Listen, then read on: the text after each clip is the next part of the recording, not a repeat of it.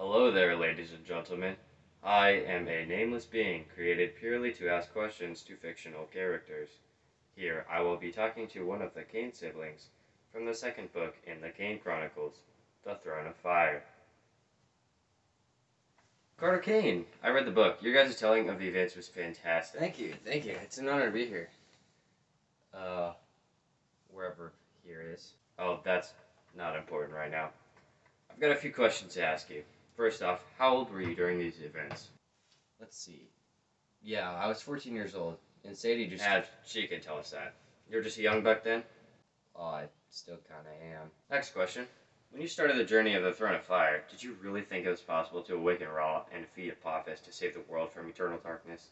Well, if I'm being honest, when we started out at the Brooklyn Museum, I was pretty skeptical about everything, especially when we got back to the house. That's when I really started worrying. Good.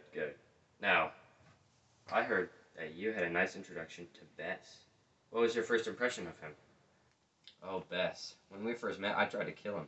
Walt and I showed up to save Sadie and her friends, but it turned out that Bess had already done that. With him being the dwarf god and all, he is pretty terrifyingly ugly.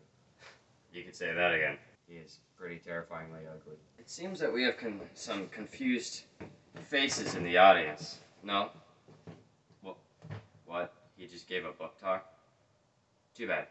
Carter, I'd like you to give us a summary of the events. Make it short, please. Okay. We were on a mission to save the world. For the second time, actually. Apophis, the giant snake guy, was rising from his prison in the Dua and wanted to swallow the sun. I already mentioned that, buddy. The sun being swallowed isn't very good, so we plan to awaken the sun god, Ra. See, the problem was that waking him was an extremely difficult task. Even if we did find and wake him, there was a chance that he would just be a frail old man. Hey, do you think anybody's gonna read this book? Are you kidding? Say whatever you want. These guys are not gonna read the book. Okay.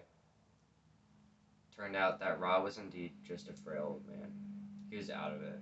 We still had a chance, though. If we recited the spells perfectly, he could turn back into his normal King of the Gods self and save the world. Cool. So, did you? Well, I guess they'll have to figure that out on their own. Well, thank you for allowing me to interview you. It is time for our next contestant. For our next contestant, please leave. Where do I go? I don't know where I am.